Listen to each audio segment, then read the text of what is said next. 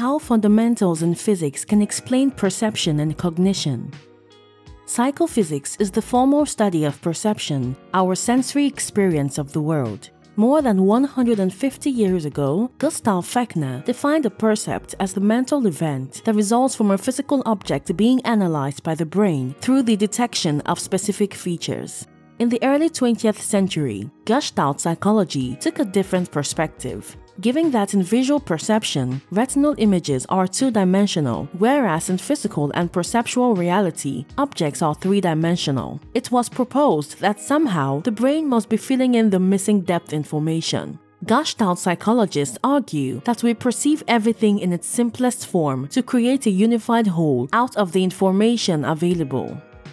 Our prior knowledge of the world is critical for making correct inferences. For example, symmetry occurs throughout the natural world. Birds, mammals, fish, and insects are all mirror symmetrical, and we know that each half of these creatures look the same as the other half. The same applies to human-made products. Think of chairs, cars, and aeroplanes. Applying a simplicity constraint will almost always lead to the correct interpretation. So, for example, making the very reasonable assumption that one half of a chair will be identical to the other half means that the percepts that we generate, even with only limited information, will be accurate. Professor Zygmunt Pizlo at the University of California-Irvine explains that while symmetry is fundamental in both physics and mathematics, it is also fundamental to our understanding of vision.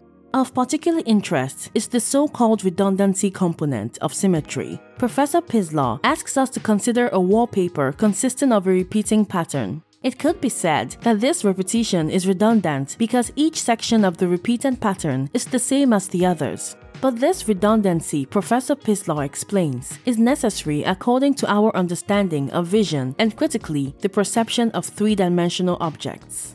In physics, the concept of symmetry refers to the accepted notion that a law should be invariant, that it does not change even if the conditions of measurement are changed, for example, by performing an experiment in two different laboratories. While symmetry has been established as being fundamental to physics for at least a century, it is only in the past decade or so that its potential relevance to psychology, and in particular vision, has been recognized.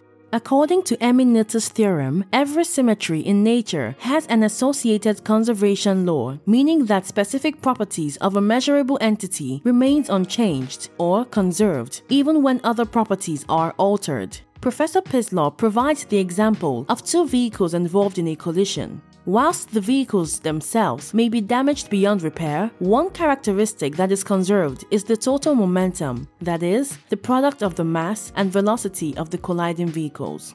Thus, the conservation of momentum in this case results from the symmetry of the laws of motion. Professor Pizlo explains how Noether went a step further in demonstrating how conservation laws can be derived by applying a least action principle to symmetries in nature. To put it simply, the least action principle dictates that somehow the workings of nature are optimal and that nature works with minimal effort to maximum effect. Professor Pizlo embraces Noether's seminal work in arguing that perceptual and cognitive inferences proceed in the same way that the natural laws of physics do. As such, he argues that the mathematical structures of symmetry, least actions, and conservations are critical not only to psychophysics but to cognitive science more broadly.